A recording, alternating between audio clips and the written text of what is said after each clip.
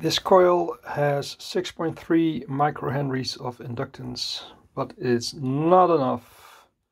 I need to get it series resonant at a lower frequency. So I will make it again, this time not from 0.5 millimeters wire, but with around 0.2 millimeters wire, so I will have much more windings.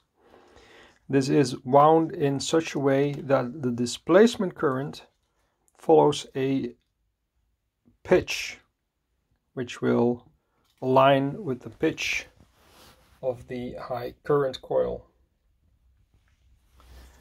So, unwind this coil and rewind it. This will take several days. As you can see, it is not an easy thing to do. Everything follows that pitch until it's fully wound. Wish me luck!